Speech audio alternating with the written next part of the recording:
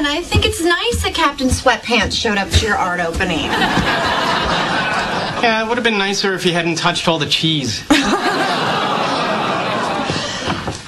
You know, it's kind of early. Do you want to maybe come in for some coffee or something? Oh, gee, it's a little late for coffee, isn't it? Oh, you think coffee means coffee? That is so sweet. Come on, I think I have decaf. Oh, good. Stuart, I thought I heard your voice. Do you have a moment? Yeah, I guess. Sheldon, we're a little busy here, so... What are you doing? We're having coffee. Isn't it a little late for coffee? It's okay, she thinks she has decaf.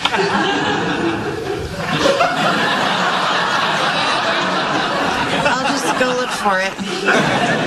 What's up? I've spent the last 3 hours in an online debate in the DC Comics Batman chat room, and I need your help. Oh, yeah, those guys can be very stubborn. What's the topic? I am asserting, in the event that Batman's death proves permanent, the original Robin, Dick Grayson, is the logical successor to the Batcowl. Ooh, Sheldon, I'm afraid you couldn't be more wrong.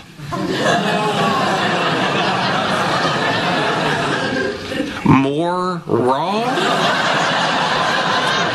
Wrong is an absolute state and not subject to gradation. Of course it is. It's a little wrong to say a tomato is a vegetable. It's very wrong to say it's a suspension bridge. But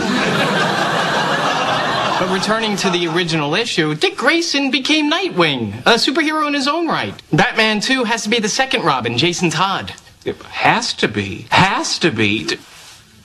I hope you're being deliberately provocative. I found the decaf. Oh, great. Yeah, herbal tea for me, please.